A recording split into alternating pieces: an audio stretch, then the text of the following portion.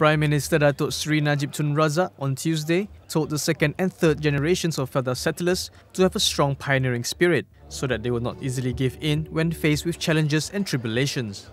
Kita akan berdepan dengan apa juga cabaran dan dugaan dan kita gigih dalam perjuangan. Itulah dia semangat kepenerokaan.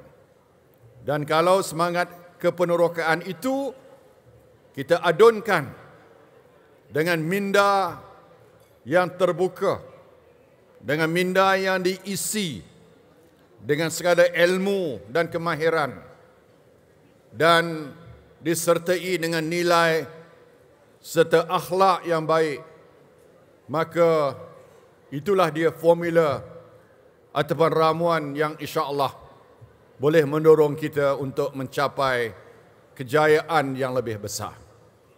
Dan inilah yang kita harapkan bila kita sebut Felda hendaklah menjadi economic powerhouse.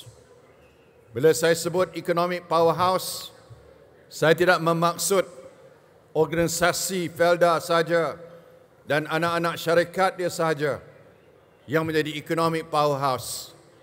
Tetapi setiap anak peneroka, setiap daripada tuan-tuan dan puan-puan boleh menjadi insan yang menyumbang kepada lahirnya konsep economic powerhouse ini. At the function, the Prime Minister launched the book titled Kisah Inspirasi Tokoh Profesional Generasi Felda bersama Merealisasi Transformasi.